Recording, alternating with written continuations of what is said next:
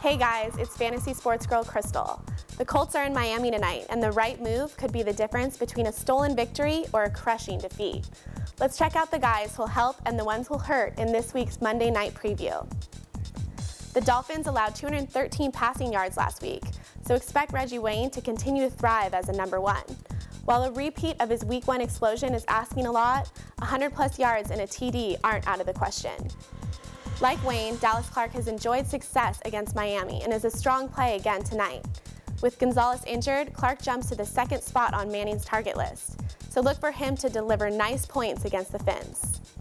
While the Colts were solid against MJD last week, Ronnie Brown provides a more physical test. He had 115 yards the last time the two teams met. Look for him to have a solid bounce-back game after a disappointing Week 1. But I'm not wild about Anthony Fasano. The Dolphins' O-line struggled against Atlanta, so the tight end will be doubling Freeney and Mathis instead of racking up fantasy points. It's those O-line shortcomings that have me backing away from Ted Ginn Jr. The wideout had just 2 receptions last week, but the more concerning number is the 5 targets. With that in mind, I'll be resting Ginn until he has a better matchup. I'm also not expecting much from Donald Brown. The Colts' O-line struggled to open holes last week, and they're not used to his tendencies. He still has fantasy value, but Adai is the better play.